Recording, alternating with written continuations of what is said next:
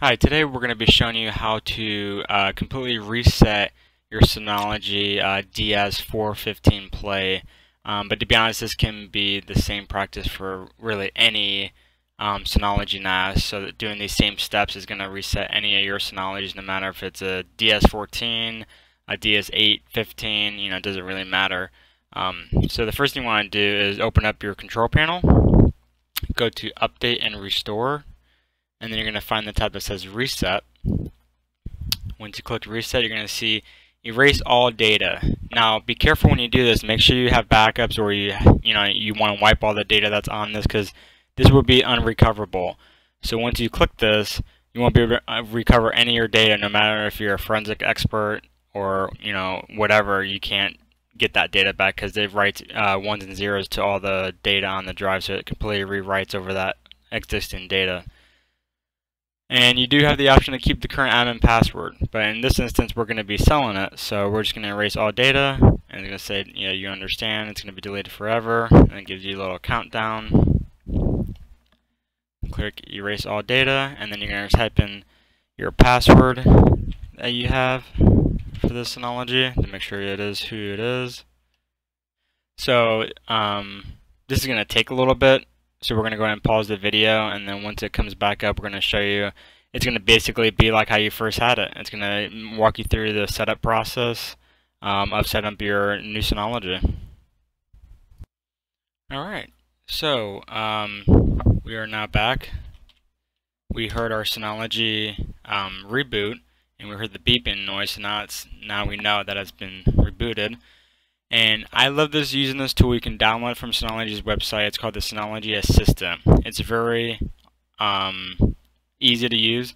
You download it, and you literally just hit search, and it searches for any Synology on your network, no matter if it's on a different VLAN or a different subnet of IP addresses. It'll find that Synology, and sometimes you don't know what IP address the Synology gets if it's DHCP. So you can see that we found it. You can see status is not installed. So we're going to double click on that, and it's going to take us right to our Synology that we just wiped. And then you can go through the setup process and install now, and it'll install the disk station manager on the 4 drives.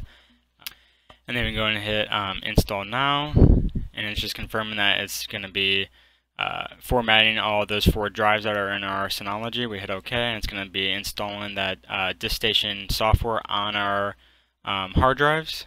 And then we'll be able to set up a RAID on those drives, and then start creating shared folders and installing apps like a surveillance app, or your own I call it like Dropbox, but your own Dropbox that you can share yourself. But yeah, we're going to pause it because it will take a couple minutes. Alright, once it's done installing, then it's going to restart one more last time, and then it'll come back up, and we'll be right back. Alright, so once it does that reboot, you can go ahead and hit search, because sometimes the IP address might change again, but in this instance it did not. So then now you're going to get this page to create the administrator account, and we're just going to name it new NAS, type admin. Oh, need to do a stronger name here.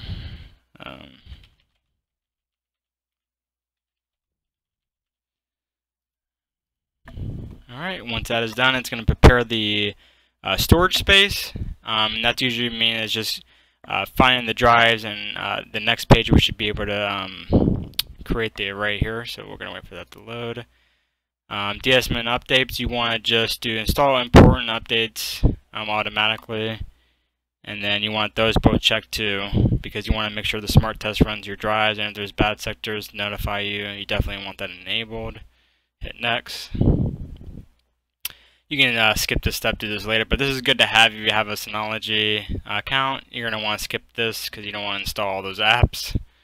And then hit go. I usually don't check this just because I don't like my information being shared. No thanks. And from here, you're pretty much all set. You just need to go into the start here, go to Storage Manager, go into our volumes, and you can see it's already created a volume. And then once that's done, it'll be a lot faster. And this is a hyper RAID, so it does one drive can fail, and then you can replace it with another drive. So that's definitely what you want. So you can close out of there. Don't show. Close. Close. File station is where you can create some shared folders. Package center is where you can install like the Synology app. I'm sorry, not the Synology app, the surveillance app. So you can, have IP cameras at your house or wherever you're at, your business, and you can have them all recorded to this NAS. You can do, just you go through all the apps. There's just so many apps now that you can install and run your own media server, Plex server, all kinds of stuff. Your email server, you can install antivirus stuff. And yeah, you're all set. That's fully resetting your NAS to default settings. And now the next person that gets this NAS will be all set.